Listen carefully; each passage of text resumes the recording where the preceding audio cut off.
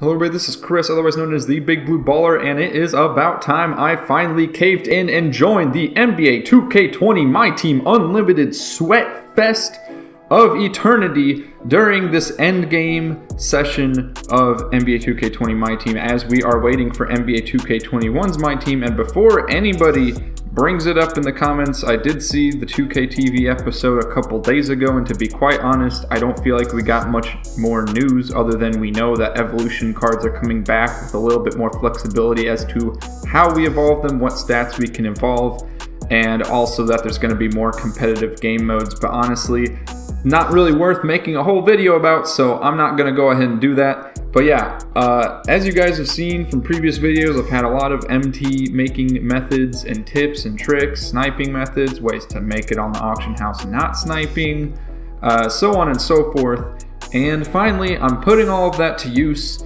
and I bought some cards, some Galaxy Opals, and we're coming out here and competing in the Cheese Sweat Fest, whatever you want to call it, here in Unlimited. And let me tell you, right off the bat, I'm trash at this, okay?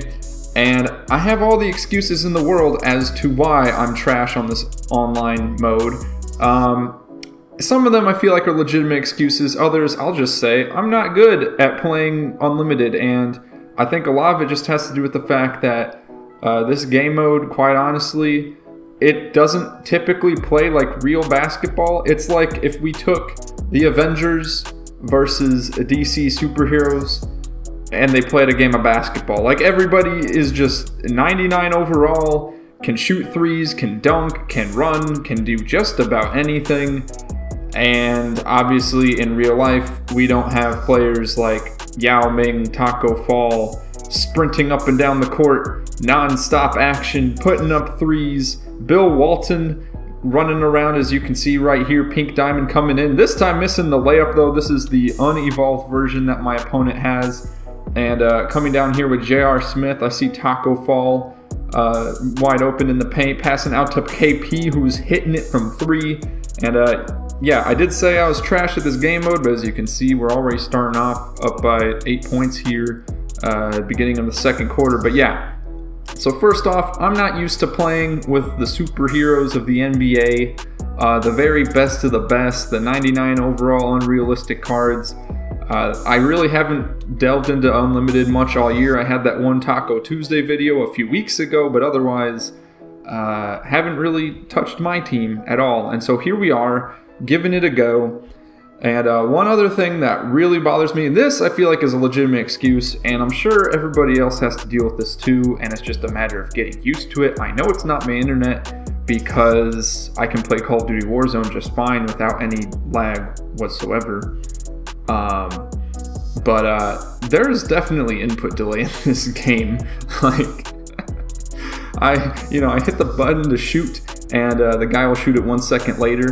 As we got Kobe right here with the step back, mid-range, money. Let's get it. That is the fully evolved Galaxy Opal Evolution Kobe Bryant that you get for free. I went ahead and went through all the games and got him fully evolved. I believe it's 8 games of 40 plus points per game, and 24 games scoring 50 plus points per game. So it took some time, but playing a lot of the all-time Spotlight Sims challenges, the historic Spotlight Sim challenges, and the current day ones, just playing a bunch of those games on Rookie and Pro and just getting it done pretty easy, not too hard of a grind.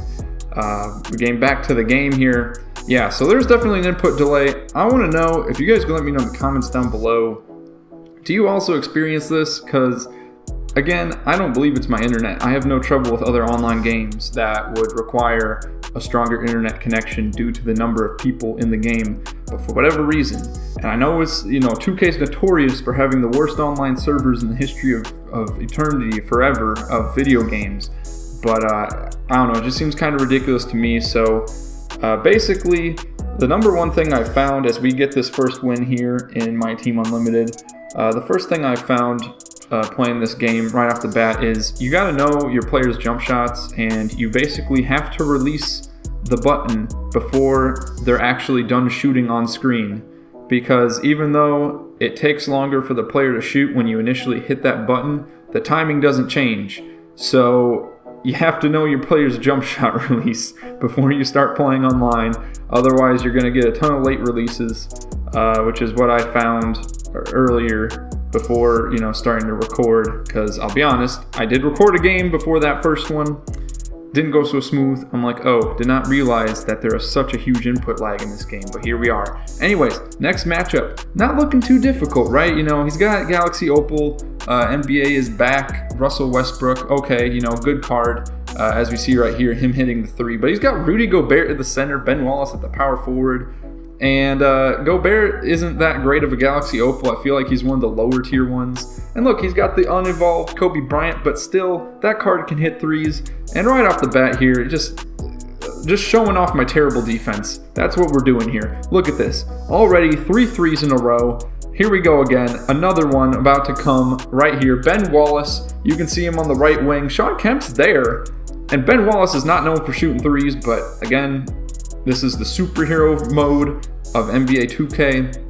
Right, oh my goodness. Again, J.R. Smith backing off just a little bit. I usually don't play on ball too much just because of the input lag and having to guess where players are going. And there we go again, another 3. And it just kept going and going and going. And here we go once more. Russell Westbrook, and my controller dies. And yeah, not good. I was able to get within 4 points at one point in the beginning of the 4th quarter, but I'm not going to waste your guys' time with that. So we lose by 13 points here in the 2nd game. We're trying to go 12-0 here. That is the goal of the Sweatfest series going into NBA 2K21's MyTeam. Like I said, not used to this mode at all. I'm more used to the regular online gameplay with the Play Now online mode, but I have not really touched Unlimited at all this year, so this is completely new to me. I'm still getting used to all the crazy step back 3s that players can do, so stay tuned for more Unlimited videos. I'm not going to have as many tips and tricks videos for the next few weeks because honestly, like we're in the end game. I gave you guys an end game guide. I've given you guys some MT making tips at this stage in the game's life cycle. There's not really much else information to give out really. We're just kind of sitting and waiting for more news and for the new game to come out in approximately 4 weeks. So stay tuned for more NBA 2K21 news and then soon to come NBA 2K21 gameplay. And then for the next few weeks leading up to that, look out for more Unlimited gameplay. We're going to have different lineups, different play styles. I think in the next Unlimited video, we're going to try running a cheese play every single time and just see how that goes.